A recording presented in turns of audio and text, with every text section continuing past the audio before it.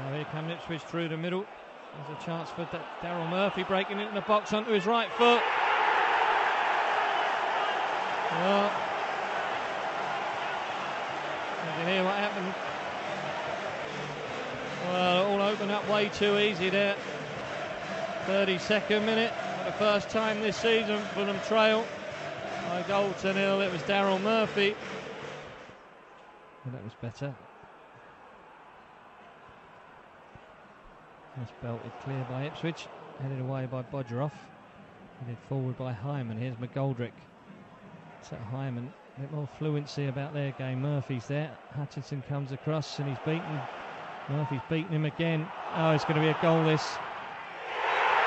Well, that's, I've got to say it, that's Sean Hutchinson again, has been done way too easily by Daryl Murphy, and that's 2-0 and we won't come back from that.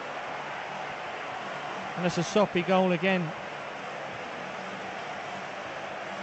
And McGoldrick, the goal scorer, and the Ipswich fans love that.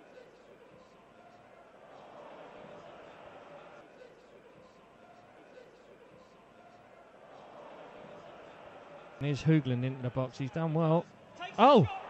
What a shot from Tim Hoogland there, was deflected and it's gone in the 86th minute. Fulham have got one back, no replays as I say, but Tim Hoogland cutting in from the right hand side. He went into the box, I think wasn't really sure whether to shoot or cross, and he just basically let the ball go, and it's cannoned off the Ipswich defender, completely wrong footed the keeper and gone in.